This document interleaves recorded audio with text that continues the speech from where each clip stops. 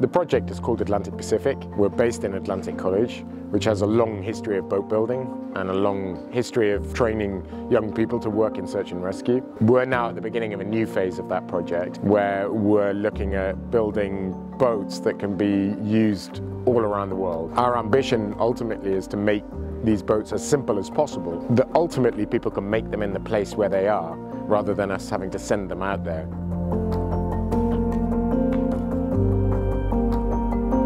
A real ambition for us is to sort of one day make these things out of recycled plastic. So we're taking plastic from the sea and returning it in the form of a lifeboat. And we're doing this in partnership with the students at Atlantic College. And so the students learn the basics, and that's what they're doing here today. We're preparing a mold ready to build the next boat to add to our fleet of training fleet here. And while we go through that process, we look for the problems. We look for ways to make it more effective and make the boats a better vessel for search and rescue.